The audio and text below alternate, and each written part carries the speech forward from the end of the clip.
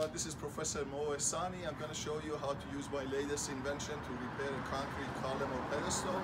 These are Formwork tube that they have a flat face on one side and these protruding T's on the other.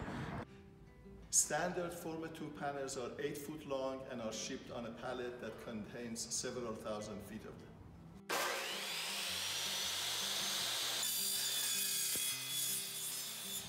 If needed, you could use some lube to make the jacket slide more easily.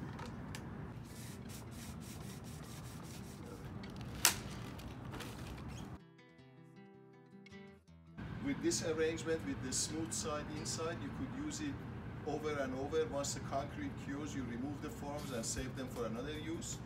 Or you can put it the other way. With this arrangement, once you pour the concrete, these T's grab into the concrete and this becomes a permanently stay in place form to protect the column against any future corrosion or salt or chemical spray. If needed, you could use a ratchet strap to hold this tight in place while you place the concrete. If you think that diameter is too large and it's going to require more concrete, you could always reduce the size by removing one of these panels and it would make it a smaller jacket. Here is a tighter jacket made with 11 of these strips. If you don't like the height of this, don't worry. The beauty of this is that you could mix and match smaller pieces and make them the jacket as tall as you want. We have a 12-inch and a 6-inch connected together to give us an 18-inch tall jacket.